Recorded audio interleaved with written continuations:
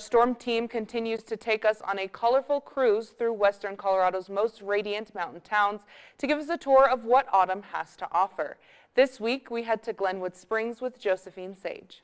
Well, of course, it's hard to pinpoint the exact date that the colors turn, but in Glenwood Springs, we're above 5,700 feet, and so normally it'll change at the end of this month, September, into mid-October is when we get the biggest color change. Lisa Langer, the Director of Tourism for Visit Glenwood Springs, tells us about the wide variety of fall activities to do during this colorful time of year, with some stretching into the winter season. We have all kinds of wonderful things coming up. One of the first autumn activities is the Wild and Scenic Film Festival, hosted at the Vaudeville Revue Theater on September 28th. The last weekend in September is the start of Oktoberfest for Glenwood Springs, too. It's set to run on Saturdays only September 30th, October 7th, and October 14th. For added fun, Glenwood Adventure Park is hosting the celebration. Admission is just the cost of a gondola ticket to the actual park.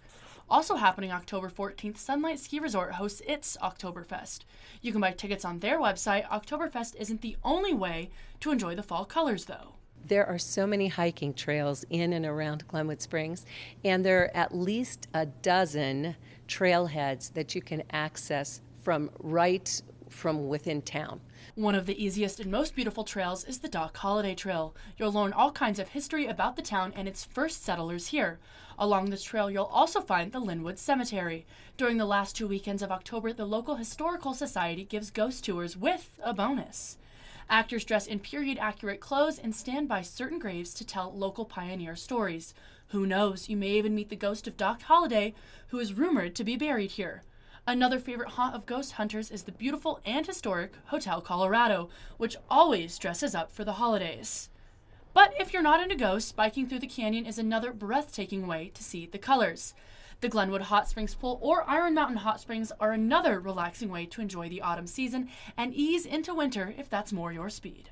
It's lovely to be in the warm water and have the snow falling on top of you. Just a few beautiful and fun ways to celebrate the change in seasons. With that in mind, though, please drive carefully and obey traffic laws if you drive through Glenwood Canyon.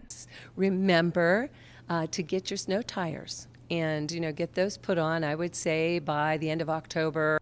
No matter what kind of fall or upcoming winter fun you like most, you're sure to enjoy the beauty of one of Western Colorado's most lively towns. Reporting for KREX 5 News, Josephine Sage.